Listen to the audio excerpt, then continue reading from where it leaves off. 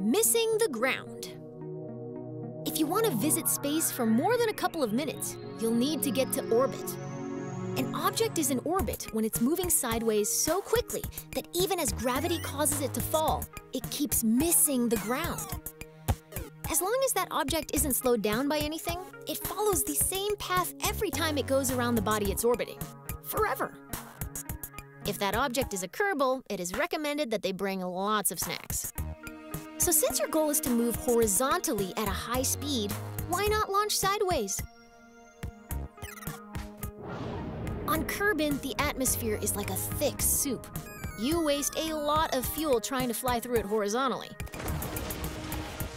By launching vertically, you cut through the thickest part of the atmosphere as quick as possible. Most orbital rockets begin tilting toward the horizon soon after they leave the launch pad. This maneuver, called a gravity turn, uses the planet's gravity to turn the ship and reduces the amount of fuel needed to achieve a stable orbit. When launching near the equator, your gravity turns should point toward the east, since your vehicle gets a free boost from the planet's rotation. Thanks, planet! Once a vehicle is moving quickly enough that its arc will take it above the atmosphere, it shuts down its engines and coasts to space.